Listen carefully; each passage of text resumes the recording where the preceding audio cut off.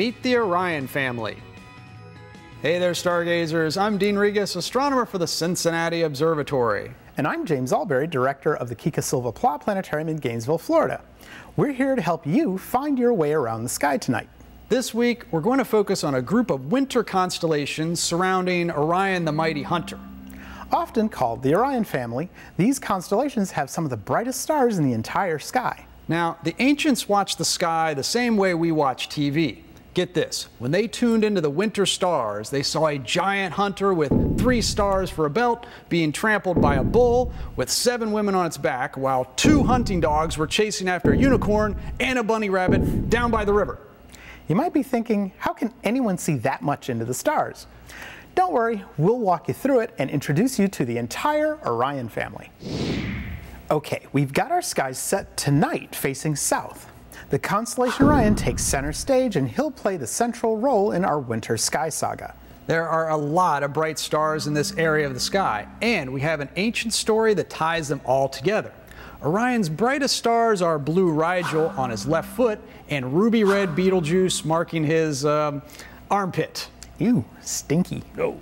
But of course, Orion is most famous for his trademark belt. 3 stars all lined up. Not only are the belt stars your cue that you found Orion, they'll also point you to several other constellations. Connect a line through the belt stars and keep going up and to the right. You'll pass just under a bright orange star called Aldebaran. Look out, because this is the menacing eye of Taurus the bull. Taurus has a small V shape of 5 stars for a face and 2 long horns. Now, if you continue past the V of Taurus, you'll run smack dab into the best and brightest open star cluster in the northern sky. These are the Pleiades, or the 7 sisters. The Pleiades look like a little cloud to the naked eye, but upon second glance, you might be able to make out 5 or 6 of the individual stars. In a good pair of binoculars, they are just awesome. Formed from the same nebula, the 7 sisters are young, hot stars burning the candle at both ends. These stars may only live millions of years, as opposed to our Sun, which has a lifespan of about 10 billion years. But wait, there's more. Then 7 of them. The cluster includes hundreds of stars, with only the 7 brightest visible to the naked eye. In Greek mythology, Orion fell in love with the sisters, all 7 of them. The sisters, well, they didn't care much for him at all. Up in the sky, the sisters are sitting pretty on the bull's back, while Orion must fend off their sworn protector. The gods let Orion bring his 2 favorite hunting dogs up to the sky with him.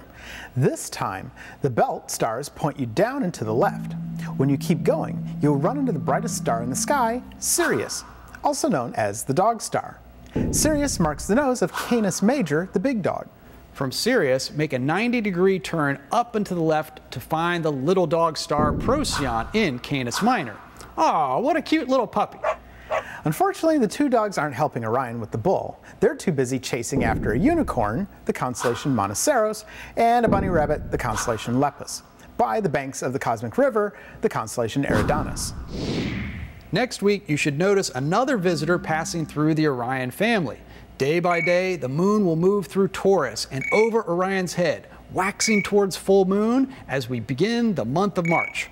So tonight after sunset, go to the heavenly movies and see a giant hunter being trampled by a bull with 7 women on its back, while 2 hunting dogs chase after a unicorn and a bunny rabbit down by the river. Whew, what a scene.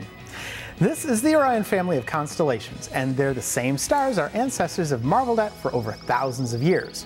You can get to know them too all this month if you keep looking up.